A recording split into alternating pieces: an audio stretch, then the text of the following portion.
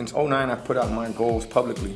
So '09 was freedom, 10 was invasion, 11 build empire, 12 grow wealth, 13 put the puzzle together, 14 buckle up, 15 make history, which is when we had the first New Year's Eve in Miami, 16 disruption, 17 gingerbread man plan, catch me if you can.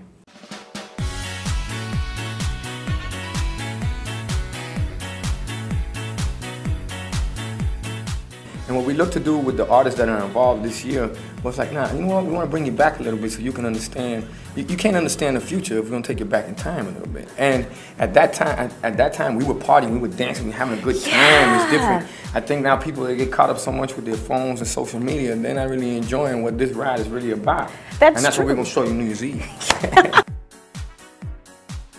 It's always about how we're going to have the most fun.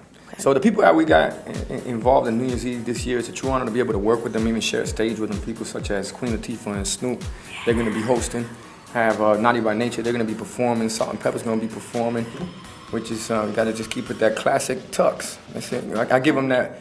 That's when I become 00305, Armando Bond.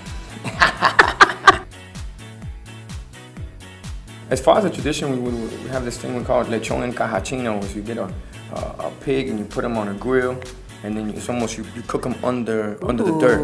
And it's weird. You got to dig a hole for it, and it just comes out really good. And you have yuca, which is yuca. You have arroz frijoles, which is rice and beans, platanito, frito.